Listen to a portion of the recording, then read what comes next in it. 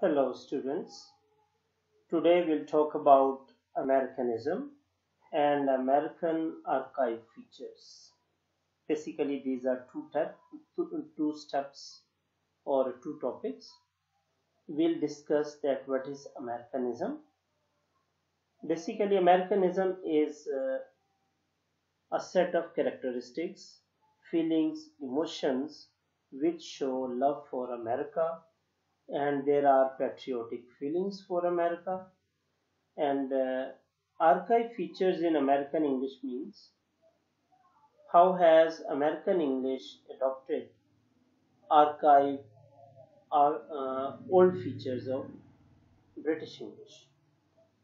Old British English features are present in American English variety.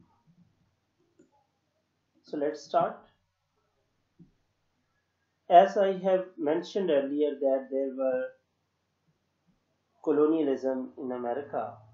The first colony was founded at Jamestown, Virginia in 1604, and here is the picture of Jamestown, Virginia. After establishing first colony, they continued their expansion because every empire has the spirit to expand itself. So they overcome or invade other areas and made the part of their colonialism. Americans started their colonialism from first colony and they reached till 13 colonies. And the representation of those 13 colonies is still present in American flag. British America refers to the British Empire's colonial territories in America from 1607 to 1783. So it started from 17th century and it continued till the end of 18th century.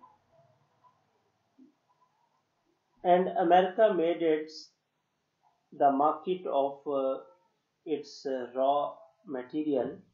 America took raw material from its colonies at the cheapest rates and established industries in England, and in this way America got so many benefits from its colonies, and it also enjoyed political power and political supremacy all over the world. When English London Parliament imposed heavy taxes on America, they started to revolt against it. So this revolt led to get rid of British colonialism. There was American Revolutionary War.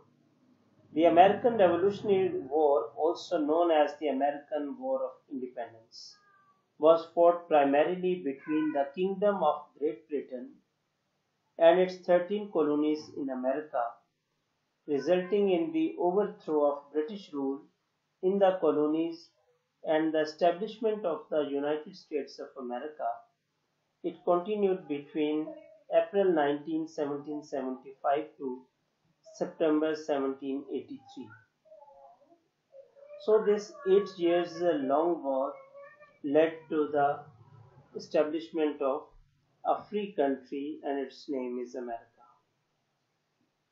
Obviously, when a civil war was fought in a country, when a war was fought between British colonizers and Americans, there was bloodshed.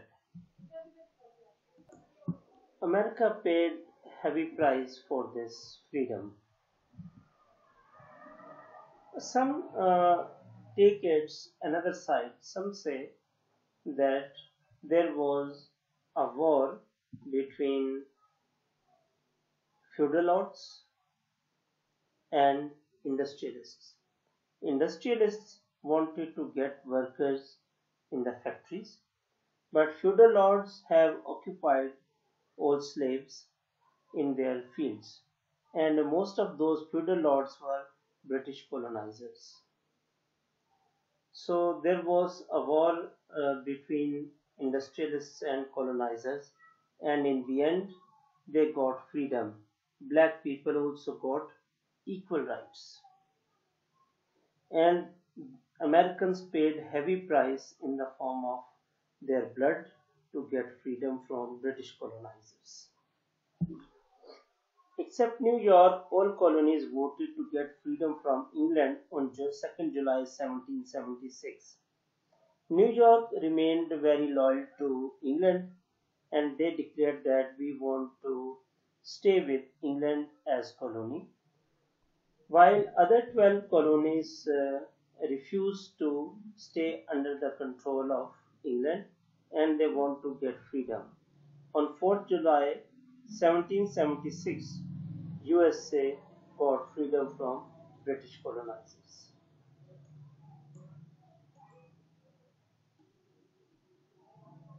So when they got freedom, under the flag of American freedom, Americanism or American nationalism was promoted. Nationalism means that love for your nation, and your love for your nation should supersede in front of all other feelings and emotions. Americanism has been defined by different groups. They explain it. Americanism is a set of the United States patriotic values. Patriotic values mean you will be loyal to your country, aimed at creating a collective American identity, and can be defined as an articulation of the nation's rightful place in the world, a set of traditions, a political language, and a cultural style imbued with political meaning. So politics and political language and political meaning, they are dominating in this definition. And the nation's rightful place. When people will talk about America, they will give due rightful place to their country. According to the American Legion, Americanism is an ideology or belief in devotion, loyalty, or allegiance to the United States of America or to its flag, traditions, customs, culture, symbols, institutions, or form of government. That there is an ideology which supports individuals, but this ideology does not permit anyone to talk against America or try to harm American interest. And they want to promote devotion for the country, loyalty to the country. This is Americanism. And American values should be endeared and they should be propagated in the discourse.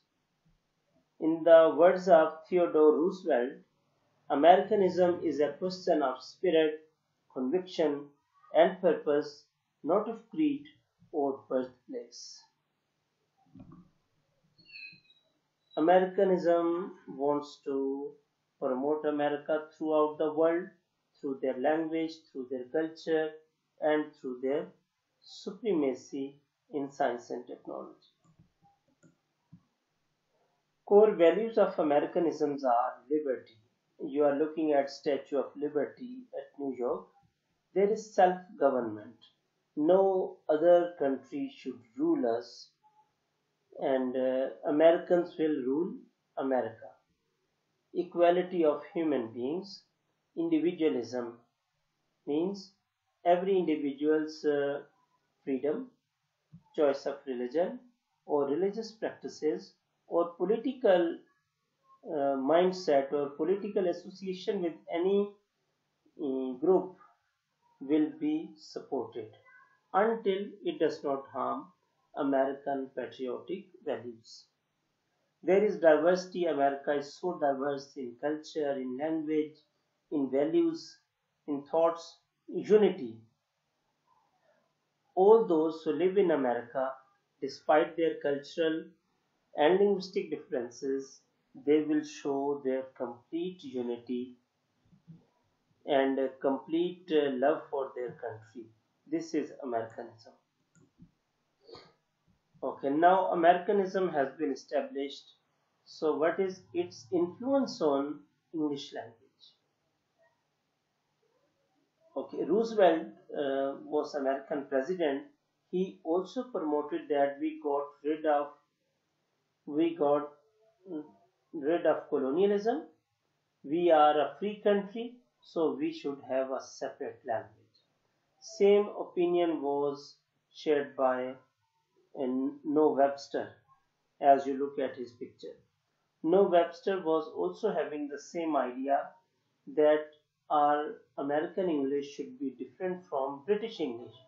If we follow their language, it means we have not gotten freedom. This phenomena is international. Look at when England got freedom from Normans, Normandy, or France, they wanted to remove French words from English language. Purists always try to purify their language, that foreign influences should be removed, foreign vocabulary should be removed. You have also read about Mustafa Kemal. When Mustafa Kemal defeated his opponents after Second World War, Mustafa Kemal analyzed language and he wanted to simplify its script as well as its language. Greek words, French words, Arabic words were removed from Turkish language. Turkish language was purified by him. The result is it got a distinct, peculiar variety, a peculiar shape. Some people call that he changed language, but in reality, he restored Turkish language at its previous purified position. Now come to America. America has also done the same thing. America also wanted to purify its language. So Webster now played his most pivotal role to bring this change. In fact, language change is documented or presented and established in three different ways. One is a dictionary should be written. So it will become a canon and standard. All other writers, other people will follow that dictionary. So Webster now wrote a dictionary of American language. There should be some reading material which shows the usage of American English. So he also wrote the readers. There was also use of just spelling book because he changed spellings, American spellings, and he wrote American spelling book too. I have discussed earlier, I'm just repeating here, the American spelling book. This book was having different spellings than British English, and its 80 million copies have been sold in 100 years. In an American dictionary, he wrote meanings of American words and he mentioned etymology of those words, that these words have its traditional background. Dissertations on the English language, this is also a spelling book in which he mentioned American spellings. Archive features. First of all, we should understand what is archive. Archive is a collection of historical documents or records providing information about a place, institution, or group of people. Archive is basically a digital storage system. American Archive is accessible on this link www.americanism archives.gov. You are also looking a picture on the right side. Founding records, you can find records, veteran records, educational records, and photographs of First World War, Second World War, different documents. This is a rich and quite extensive reservoir of historical documents. Okay.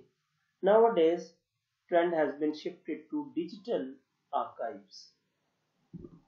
And now you are sitting in your home and you can start working on it. Digital archive is also a genre of research.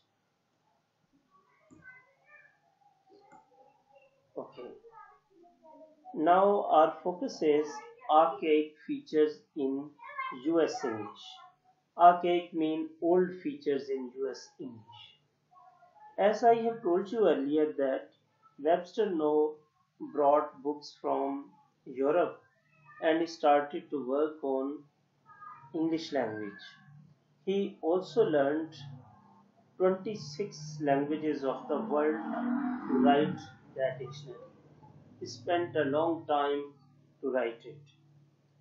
So he tried to establish American English on the foundations of archaic features because old is gold. And the same has been done in other parts of the world too. You are familiar with Scandinavian countries, Finland, Denmark, Norway, Holland. These are called Scandinavian countries. In Scandinavian languages, Icelandic language inflections have been preserved and they are still being used in their language. Also, Webster also followed the same tradition. He took books from Europe and he established those spellings and he wanted to follow or adopt archaic features in English language. The language which was spoken in 17th or 18th century in England, those pronunciations or those spellings were adopted. But as I understand, he wanted to simplify language. He wanted to get rid of old principles, traditional principles of British English, and he wanted to establish his own principles. In the ninth lecture, we'll talk about difference between British English and American English. Over there, you can easily find out those differences. This quotation is very important. English language in America can really be considered more conservative than the English of England. What does it mean? It means that American English is more loyal to British English, but Americans follow the older version of English language. For example, R sound is pronounced strongly in American English. But in British English, R sound is not pronounced in English if after R sound there is some vowel sound, R sound is pronounced. If after R sound there is consonant sound, R sound is not pronounced. For example, read. After Ra sound there is E. So Ra sound has been pronounced. Okay, but American English pronounces Ra sound clearly and mostly. Flat A in words fast, path. Okay. The Americans pronounce it like A sound. Fast, path.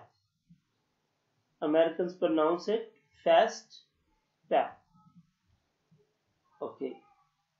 US English has also took the third form of get, got, gotten. Okay. Word mad is still used for angry in English language. It has positive shade as well as negative shade. Suppose I'm mad after this situation, this pandemic situation. It means I'm angry for this situation. Or mad has also positive connotation that if you have emotional attachment with someone, one lover says to the other that I'm mad after you. It means so much emotional attachment is over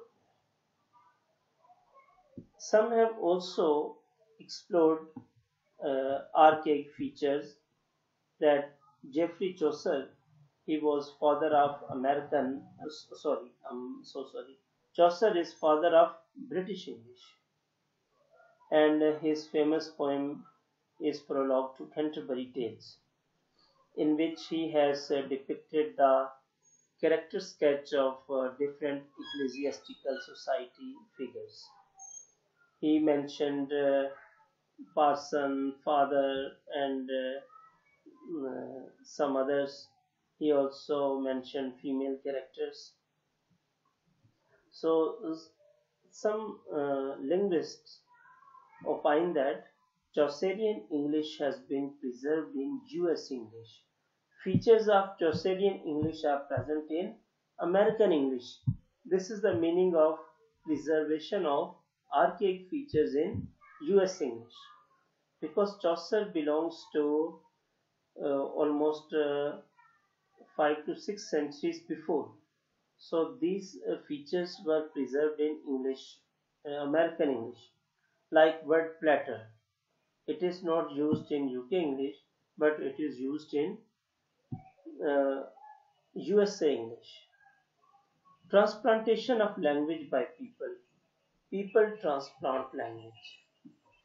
As you have seen that two different types of plants are transplanted, and a new variety emerges, new tastes appear. In the same way, language transplantation or linguistic cross-pollination terms are also used, that in which American English has been transplanted or cross-pollinated with archaic features, with old features. In this way, American English gave them new taste, new style, and new expressions. If we try to analyze educated US English, it also shows archaic features. Here I'm not talking about their oral communication. I'm talking about their written academic discourse, which has been mentioned in the books. We find that educated US English writers, they follow British archaic features. So, or to conclude all this discussion is, there is Americanism, and Americanism led them to introduce new language, new variety, but this new variety will be based on some archaic features and difference. In reality, Webster now started to create difference in spelling, difference in pronunciation, difference in the use of auxiliary verbs, and difference in tag questions, or difference in sentence structure. For instance, British English emphasizes on traditional sentence structure, but I have seen in American short stories that over there is one word sentences there, and several rules of British English have been broken, and American English is more simplified and easier to learn. Thank you so much. If you have any question, please feel free to ask, and if you want to suggest anything, please feel free to share your suggestions. You are most welcome all the time. You can ask your questions through Zoom or you can ask through WhatsApp. Thank you.